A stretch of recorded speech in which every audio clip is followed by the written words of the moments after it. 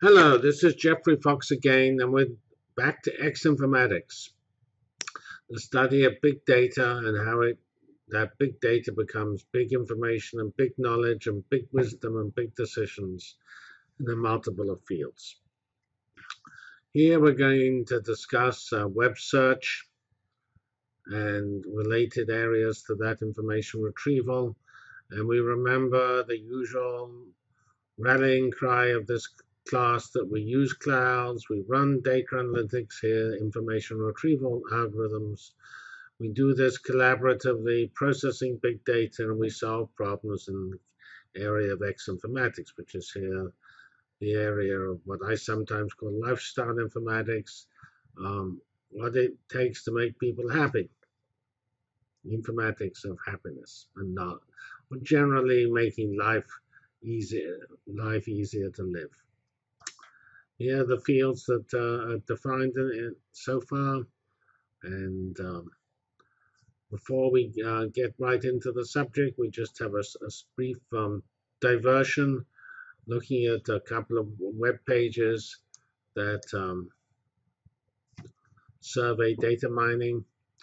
And this comes from this site given here from SiteSeed.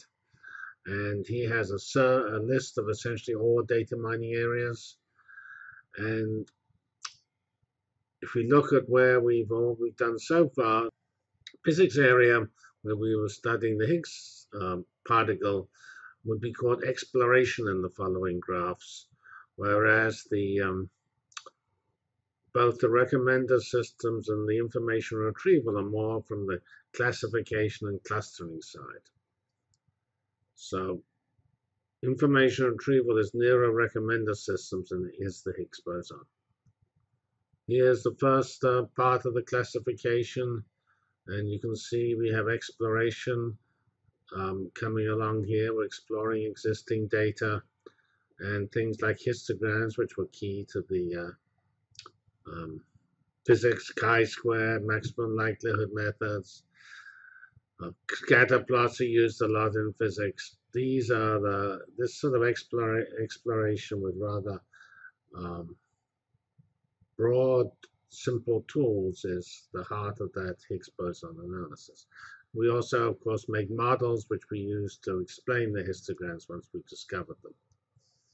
Here we have, well, actually has modeling here, but I don't think that's quite the same type of thing as we do in physics. Here, the modeling is actually the algorithm for analyzing the data, because the physics has a lot of that, namely when we look at the data in physics, we actually have to apply a lot of corrections to the data due to different so-called acceptance coefficients, because the data, when it's taken, not all events are equally probable to be recorded, so you try to correct for that. So there's a lot of substantial modeling before the data gets analyzed, but it's not of the type here where we're trying to make a model of the data structure and build that into sophisticated analysis. Here we have clustering.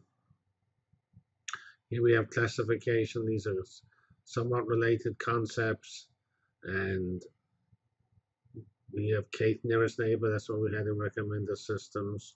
And we actually saw the relationship between Kate nearest neighbor and clustering.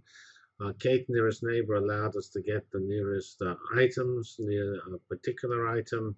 Clustering allowed us to group items together so that all items in a given cluster were in fact near each other and were, if not a particular value of k, where it could be used in the same way as the Kate nearest neighbor algorithm. Here we have k-means, which is the algorithm we looked at.